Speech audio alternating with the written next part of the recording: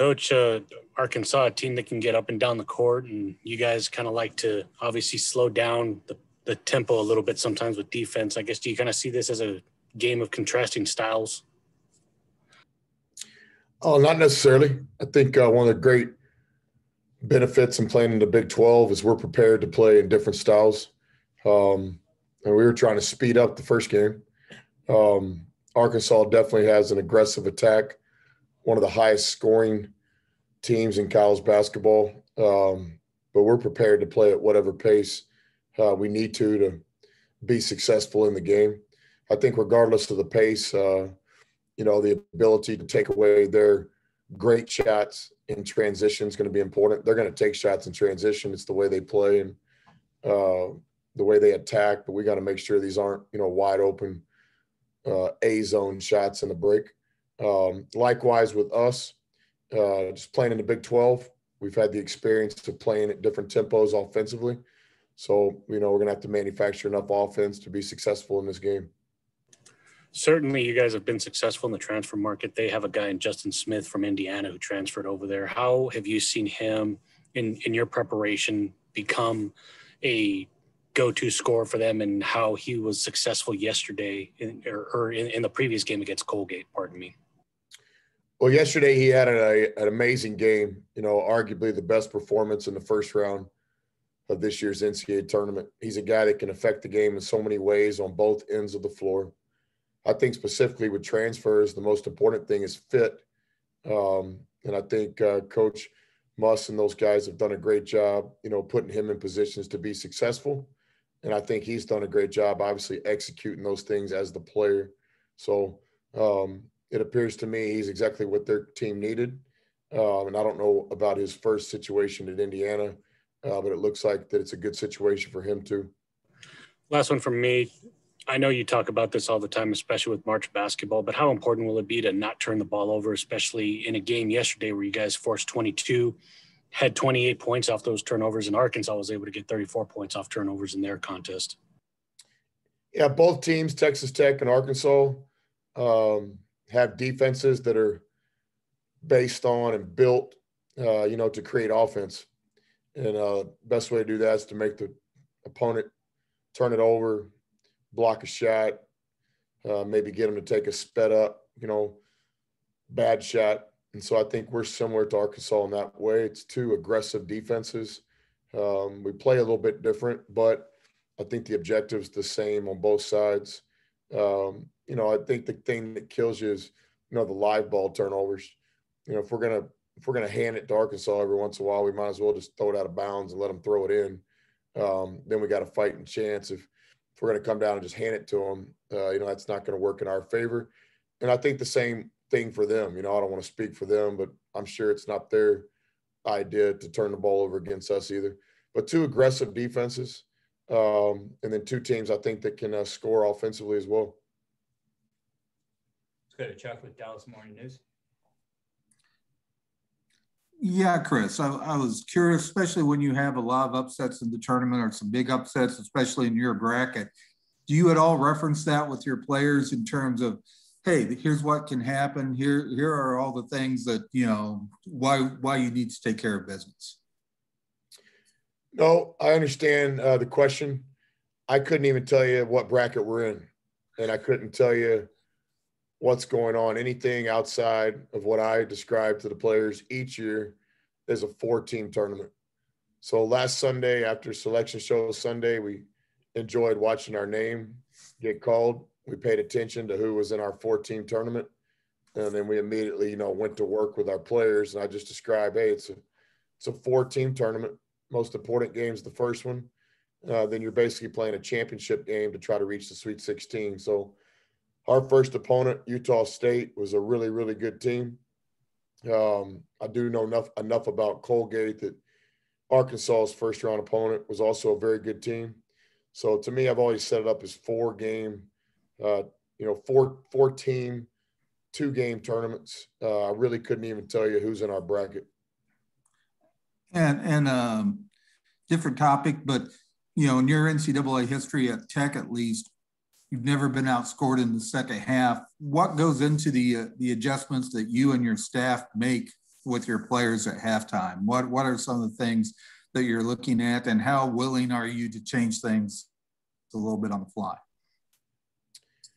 Yeah, definitely willing to do whatever it takes to win a possession. I've had some great mentors in coaching. Obviously, Coach Knight at the top of that list, and Pat, and proudly associated with those guys. But I also work with some really good people, whether it be Coach Casper or Shannon Hayes or Vic Trilly.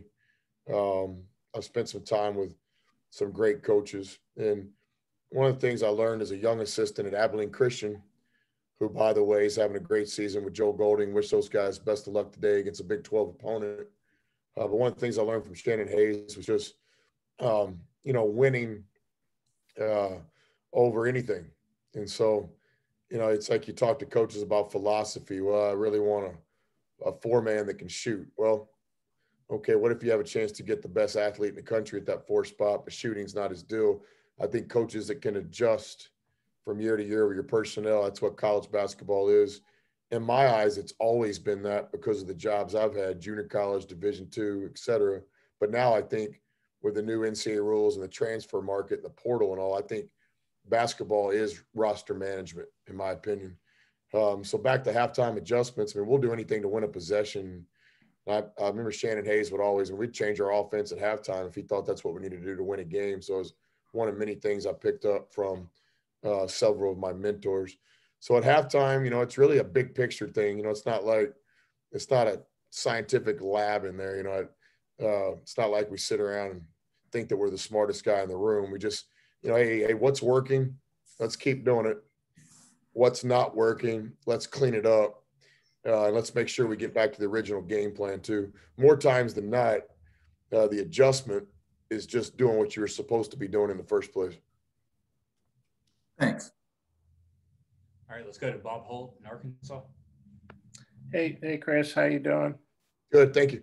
Hey, you guys have been in the Sweet 16 the last two times. This tournament was able to be played. Arkansas had made it since '96, which is kind of a shock, I think, to people that follow basketball. What do you think about that drought for Arkansas? And what's been the key to you guys getting the Sweet 16 the last two times? How long has Coach Muss been there now? It's his second season. He's been there with Nevada. Yeah. So we played his Nevada team. They were special and made a great run. And I know the country fell in love with his daughter. That was pretty cool. March Madness. I've got 3 daughters that are pretty cool as well. My thing with history, nobody respects the game more than me. But the big thing is, if I was Muss and somebody asked me that question, I would say, well, respectfully, I've only been here 2 years. Similar when we got to Texas Tech, everybody talked about we hadn't been in a tournament X years, never been past the Sweet 16. And I was, well, I respect that, but I mean, this is our second year. So, we made the Elite Eight in the second year. So, on the other hand, look, Arkansas is a special place to me. I grinded and worked as hard as I could for 2 decades in this business. And one man, Chase Conk, and one president at Little Rock, gave me an opportunity. So I will be forever grateful and appreciative of Chase, the University of Arkansas, Little Rock, the Trojans, while living in the state of Arkansas.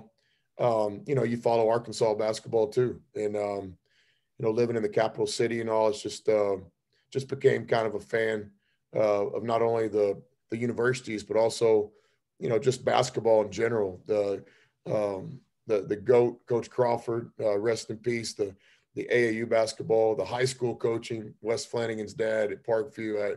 I used to just go over there and watch practice as a fan all the time. So Arkansas is a basketball state, a lot of tradition. That is an interesting fact that they haven't been to this round in so many years, but in my mind, it's a basketball school, starting with, Coach Sutton in my lifetime, then Coach Richardson. I thought Mike did a great job there. And now Muss is just killing it year 2. So, nobody follows and, appreciates basketball in Arkansas more than me.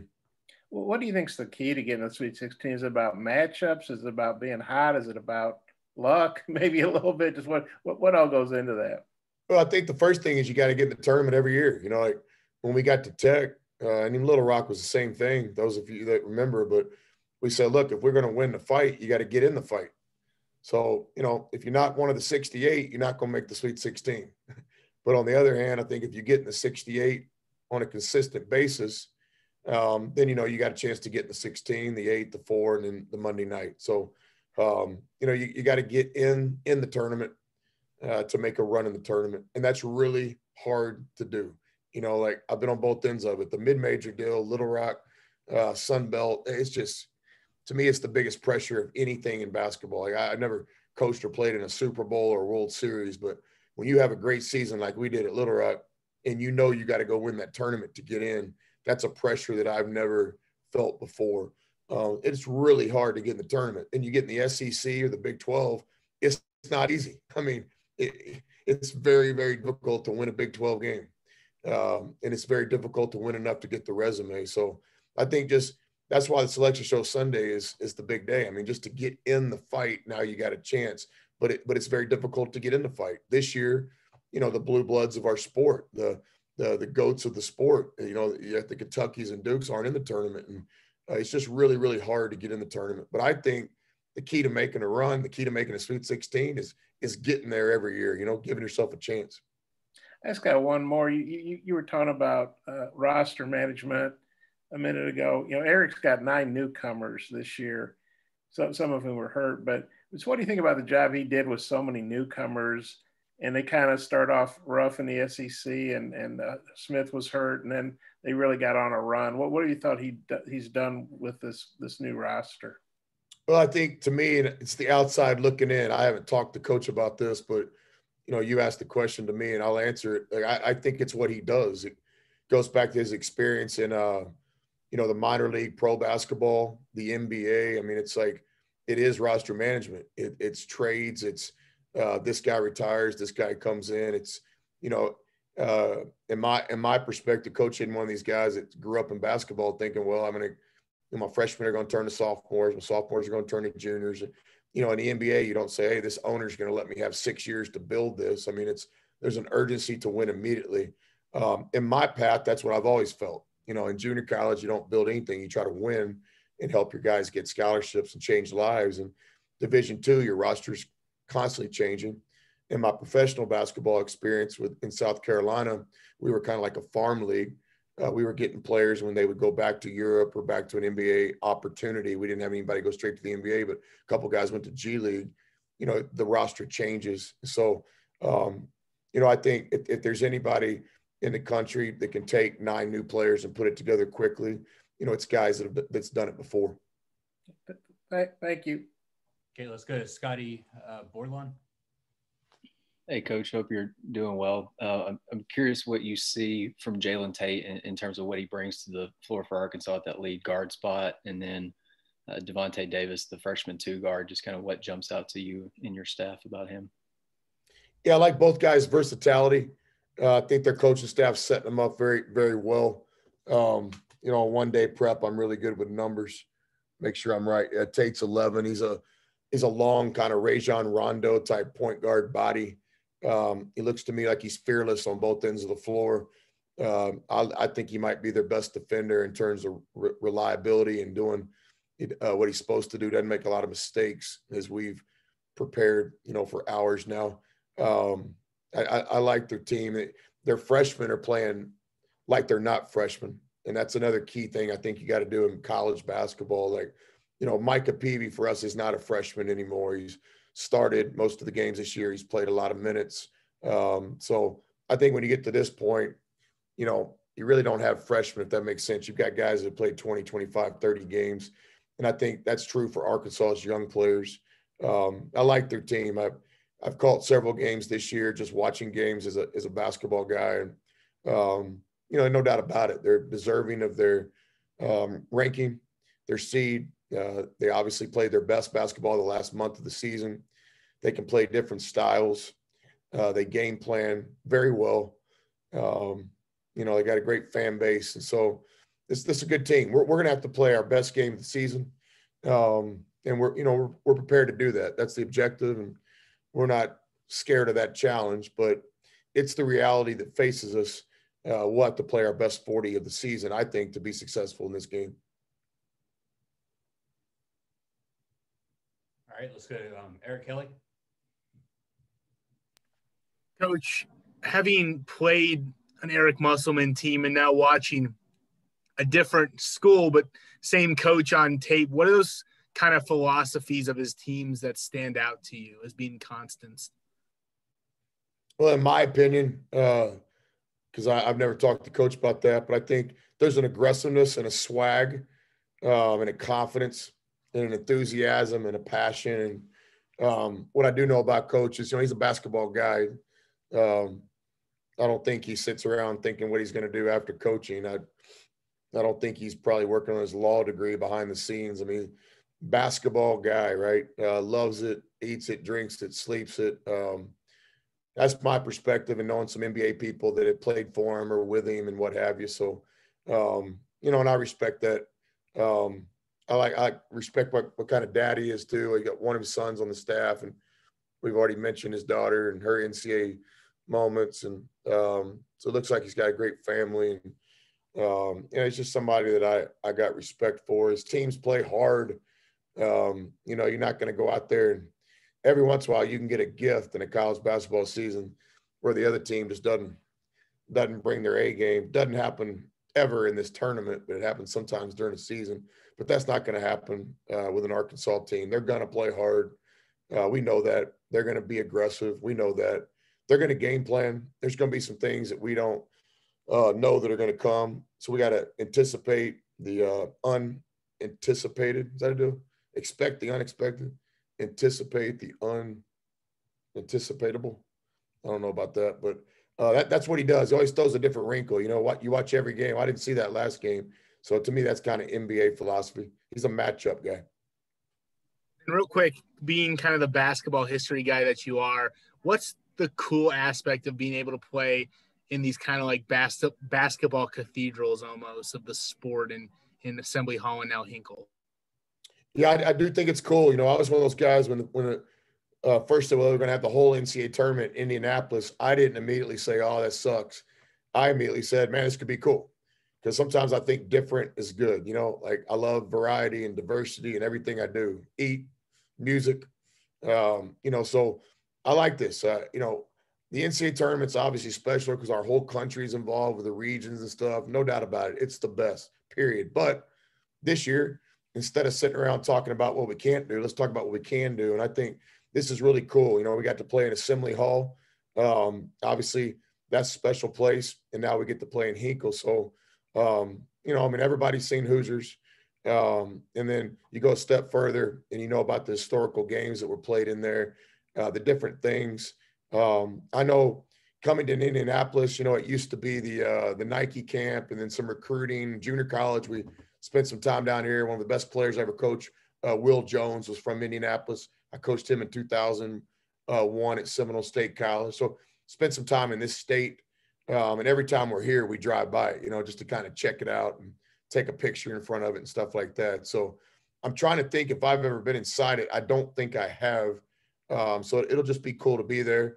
And we'll embrace it. I know it's a game. I know we got to be business-like. But, dude, when we go in there, we're going to smell the roses for at least a quick minute and check it out. And then we'll get focused and try to win the game. Let's go to Joe Yeager. Hey, Coach, looking at the current Arkansas, yeah, I got it. All right. No delay or anything. You can hear. That's cool. But looking at the current Arkansas team and then comparing that to the Nevada team that you faced 3 years ago, I guess it was, does it look to you like Musselman has evolved his system, or is this kind of a little bit of a mirror image team with just different personnel? Yeah, I wouldn't know enough to be a expert on that. I remember the Nevada team had some NBA players, the twin brothers, and then the transfer from, they had another guy, about 6'5" guy who was a dynamite player. I keep wanting to say Rice, but I don't think that's Jordan right. Caroline. Yeah, Caroline. He's special, man. They spread you out. They run the NBA ISOs and sets, and he picks on people defensively. I see a lot in this year's team. They again have NBA players, no doubt about it. You can tell his DNA is on the teams, the aggressiveness, the spacing, but then obviously it's changed a little bit too. that Nevada game was many river trips and many academic study halls ago. So I remember a little bit about it, but not a lot. And I was wondering if you could just take us through a day in your life before the day before the NCAA tournament game, like today. What you do, sun up to sunrise, your routine. Yeah, we're working really hard as a staff. We got everybody on our staff with individual responsibilities. We work, we come back and meet, we work, we come back and meet. To me, the most important thing is organization and efficiency. The biggest threats to organization and efficiency, I think, is distractions. And there's a lot of them around here. So we try to eliminate our distractions, and we just try to get things done for the players. In the meantime, we try to stay very organized for the players so that their life really doesn't change. They feel like we got 2 days to play Kansas. We're giving them information, but we're trying to do it in a deliberate way, in a time, attention span way. So I don't, we're working really hard. Then we meet as a staff. We work really hard, meet as a staff. Then we bring the players in, show them the information, and don't want to give them too much, but certainly want to give them as much as we possibly can. Not a lot of sleep right now. I think when you get down to that night before the game, there's not much you can do. To me, the earlier you can get the game plan in and spend your last couple of sessions to review is best. But the night before the game, get a little rest to make sure you're on your A game. But before that, it is a grind. No doubt about it. And we're no different than anybody else. I mean, everybody's working and everybody's getting after it. It would be pretty cool, like for somebody to kind of follow somebody around, and see the whole deal. It's really interesting. I was floored when we made the NCAA tournament year one with Coach Knight. We had a really good team. Andy Ellis and Andre Emmett and Mikey Marshall and those guys. Andy was our senior. We had finished third in the Big 12. We got beat the first round by a basketball trivia here, a Bruce Weber, Southern Illinois team. But that was my first experience with Coach Knight in an NCAA tournament, and watching the preparation was amazing. Before that, I'd been to the tournament with Coach Tom Penders, and his approach is really, really cool and confident. So it's interesting how different coaches do it. But I think we all kind of are trying to get the same thing done, right? Prepare your team, be efficient. You got to get you guys a lot of rest too. These things can be tiresome. These NCAA tournament games, for some reason, they're a little bit different than a regular game. They really are. So I really believe in trying to get the guys' legs back too and get them as much rest as we can. Eric, did you have a follow-up? Your hands up, or are you done? All right, guys, we appreciate your coverage. Thanks, guys.